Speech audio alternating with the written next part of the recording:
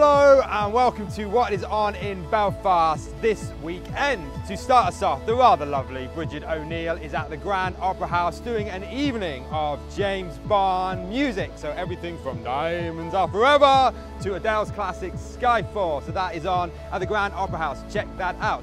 Also, this weekend is the culmination of the Belfast Film Festival. So if you've not managed to get along yet, this is your final opportunity. Go and check out their website and see what amazing movies are happening in the city this weekend. On Monday night at the SSE Arena, travelling all the way from Sydney, Australia, is the amazing pop band 5 Seconds to Summer. So you get an opportunity to rock out with them on Monday night.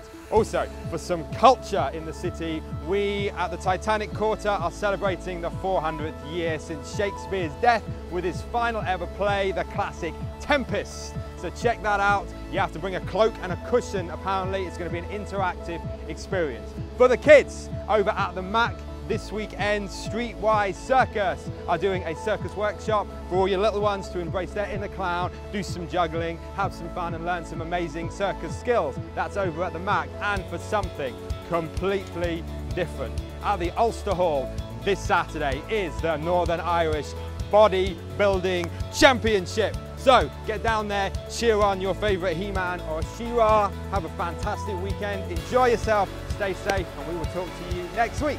That is what is on in Belfast this weekend.